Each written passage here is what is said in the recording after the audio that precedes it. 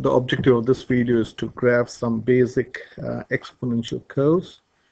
I may be doing a few videos on this exponential curve, which is very useful in real life. So let us start with the basic exponential curve. Say y is equal to 2 to the power x. Now, one of the best ways to graph is to take some points and graph and see how the graph behaves or how the curve behaves. So let us start by making a table of set of numbers. So this is x and y. So what happens? Let us start with x is equal to 0. When x is 0, this is 2 to the power 0. I hope you know 2 to the power 0 is 1. That means when x is 0, y is 1. We'll plot that later. So when x is 1, this is 2 to the power 1, which is 2. So when x is 2, y is 2 to the power 2, which is 4. When x is 3, this is 2 to the power 3. You can use a calculator. I know these powers by heart. So 2 to the power 3 is 2 times 2 times 2, which is 8. When x is 4, it's 2 to the power 4, which is 16.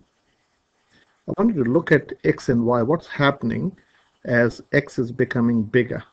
What's the rate of change of y? When x is 5, this is 2 to the power 5, which is 32.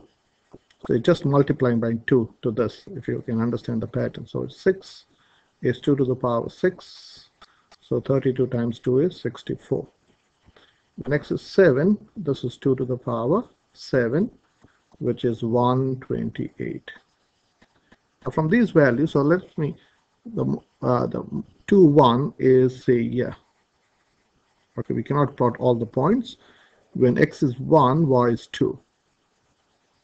Okay, 2, it is 4. When it is 3, it is 8. I think you can't plot more than that. So from these values, what is that you can see? How can you describe this? How can you generalize this? So I can say when x is approaching positive infinity, when x becomes bigger and bigger, what will happen to y? How can you say that? How can you describe it? Y would be approaching.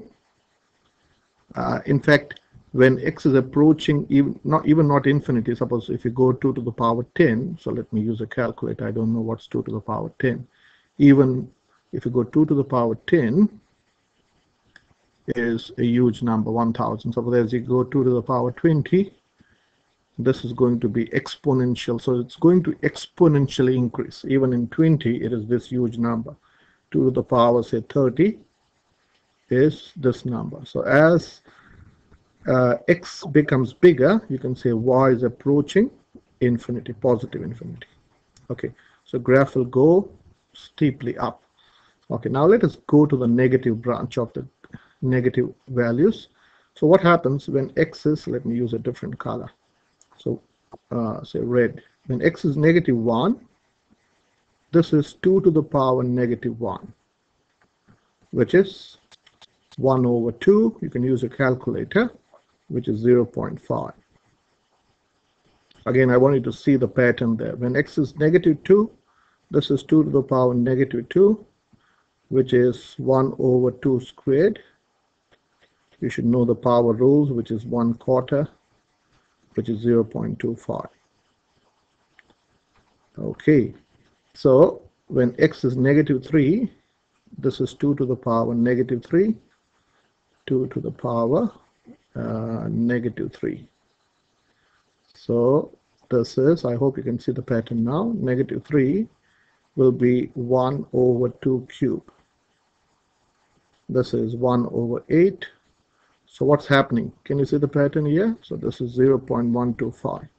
So this is getting halved.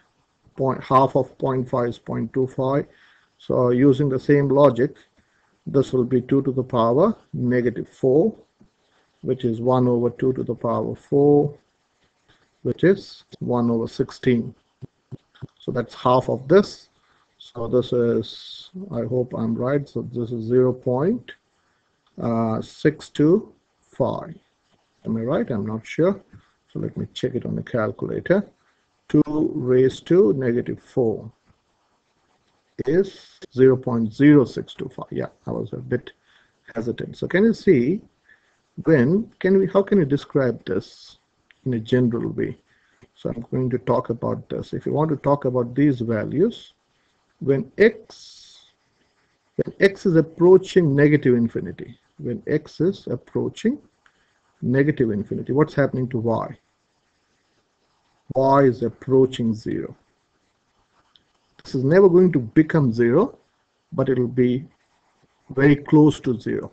So let me plot some points so that you can see the pattern. So when x is negative 1, this is 0.5 here, somewhere here. So let me use the brown color. So when x is negative 1, this is 0.5. You can't, this is when it's negative 0.25. And it's very difficult to plot. So here, in other words, when your x-axis, this implies when y is approaching 0 means your x-axis becomes an asymptote. I hope you understand. On the x-axis, your y values are 0. That means your x-axis is an asymptote. That means your y value is never going to become 0, but it's going to be closer and closer to 0. So if you want to graph this, we'll check this on a calculator. I'll use a blue color. So this will be approaching 0. It's not going to touch your x-axis, and your graph is going to go over these points. So this is, let me draw this properly. So this goes like this. So this is the graph of y is equal to 2 to the power x. So now the mean, as an examiner, which are the points that an examiner is looking at? They want to see whether you can identify the y-intercept. Okay, this is your y-intercept. So we'll use, this is the y-intercept. They want to see whether you're able to identify the asymptote. So I will say this is my asymptote. X-axis is your, these are the two main things they want to see as an examiner for graphing an exponential graph. So this is first point. The first thing, you need to identify the y-intercept, and you need to identify the asymptote. So here your x-axis is an asymptote. So as a practice, so to denote an asymptote, it is shown by a dotted line. So I will draw a dotted line here to show that this graph is never going to touch this axis.